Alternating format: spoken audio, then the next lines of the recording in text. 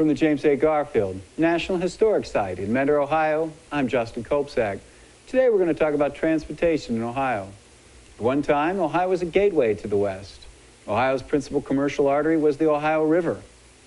During the 19th century, canals, railroads, and roads were constructed to accommodate the needs of a westward expanding nation. Ohio continues to function as a major transportation hub for the nation. Ohio's extensive travel arteries include air, highways, rail, and rivers. They're vital to national and international distribution of merchandise, influencing the movement of people, products, and ideas. Ohio is a home to corporate offices for banks, insurance companies, and retail stores. People from around the world buy Ohio products and materials such as chemicals, rubber, agricultural products, trucks, and stone.